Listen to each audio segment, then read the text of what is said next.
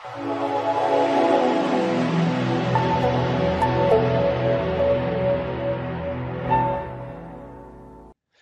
everyone. Today we're going to be doing a quick demo on the Maximo License Usage Monitor application. We're going to go over a couple use cases and a few gotchas that I found in my experience that hopefully can save you time later down the road when you get into this application and start using it for yourself. So the first thing we're going to do is right from our Start Center, we're going to navigate to the application. We need to first make sure that we've got access to this application, so we have to be administrative users.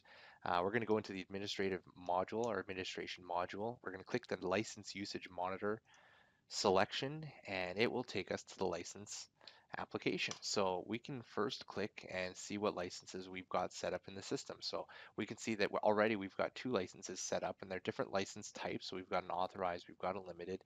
They're both for Maximo based services. So IBM Maximo Asset Management. We can see the amount of licenses owned, the number deployed, which how many counts how many users are using these type of licenses, and whether we're under or over licensed, which is very handy for us when we're trying to monitor our compliance and ensure that we're not overuse in our license agreement. So we'll start by creating a new record. It auto numbers. You can set your own value in here if that makes sense to you, if you want to do that. We're going to give it a description. So we're going to call this Express License. We're going to give it a product name. So we have to choose between all of the industry solutions and add-ons that we've got installed. If you've only got Maximo based services, you'd only have the one option here.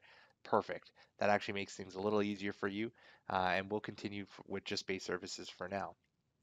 We have to select our license type. So in this case, if you gathered by the description, we're going to be selecting an express license. And we need to put some purchasing information. So Maximo needs to know how many of these licenses at the very least we've purchased. So we're going to put in 20 of these licenses and we're going to save our record. We could put a person responsible here. Now this is just a person that exists in Maximo that's meant to be tracking the license and the compliance.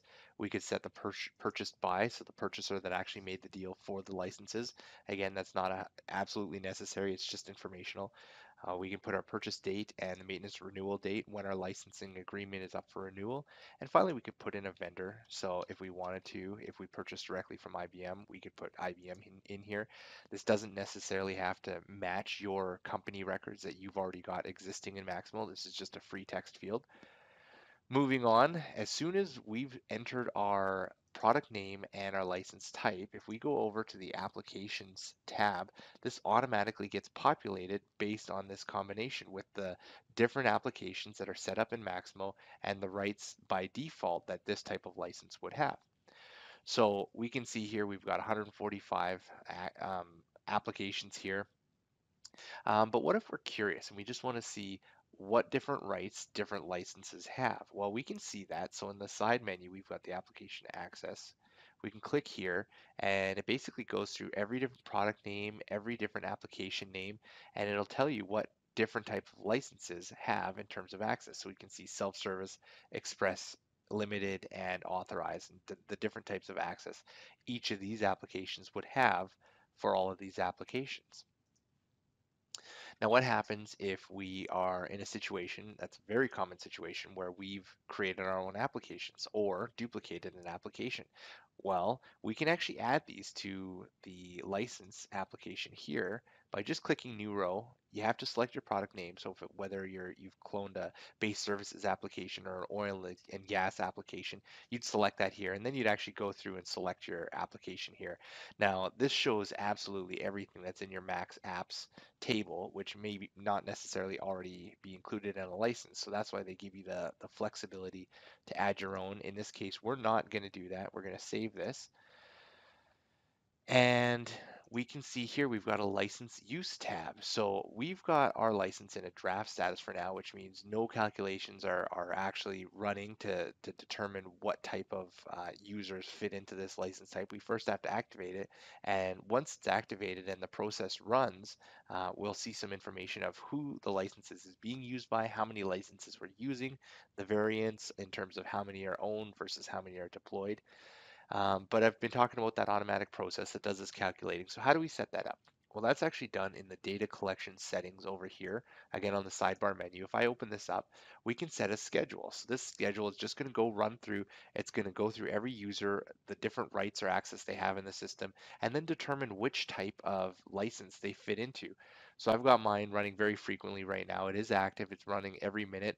I would recommend you only need to do one a day. That's fine. Maybe at off hours, overnight, one in the morning. That's totally fine. You don't need to go as often as I've got here. But what I wanted to show you is what happens if I activate this.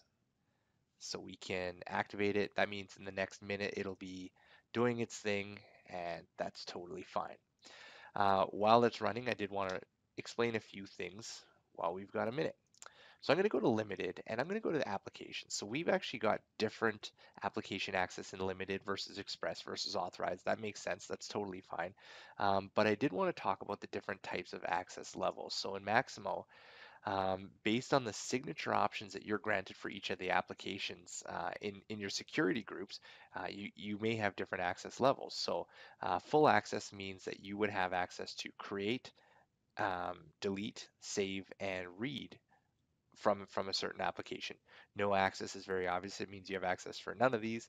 Read-only access makes sense. You don't have access to create, delete, or save, but you do have access to read the data in certain applications.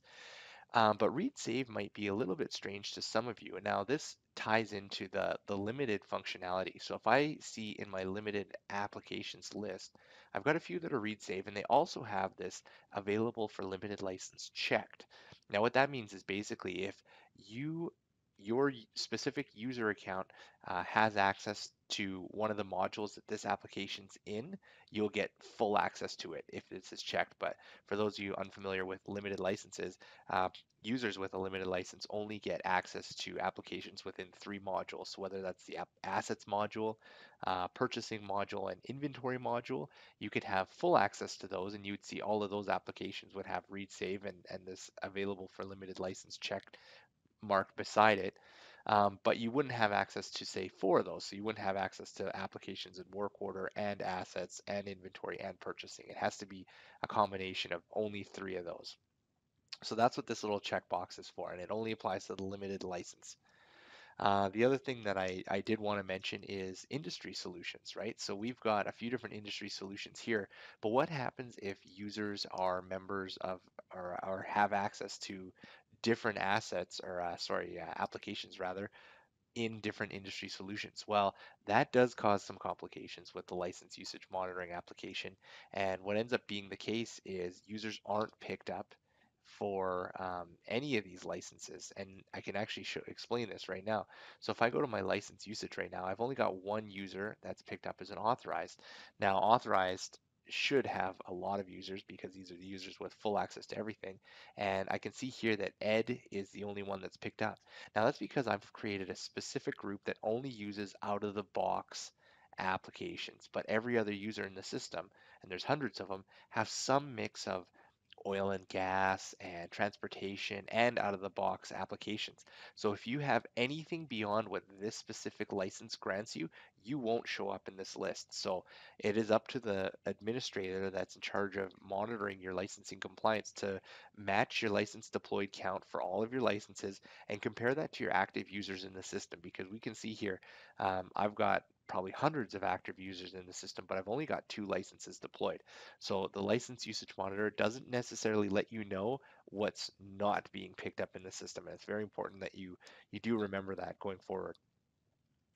The other thing I wanted to mention is if I did want to create a self-service license, that's not available in the current version for the license usage monitor. So if I go out of the box, I can't really speak to the other industry solutions, but for base services, if I try and do a self-service type license, I can't. So that again is something that your administrator is going to have to manage outside of this application for you. Okay, so let's have a look here. So we can see that it's gone through, it's done its count. I've got 20 licenses owned, 0 licenses are deployed, and that's because I haven't set up any users that have specifically express access to certain applications. Every user is either um, has access to applications outside of base services, or they've got authorized access in Ed's case, as we saw, or they've got limited access, as Tom Daly has right here. So that's just a quick demo. Hopefully it helps you understand the usage, some pitfalls, and answer some of the questions that you might have going forward as you try and set this up for yourself. Thanks.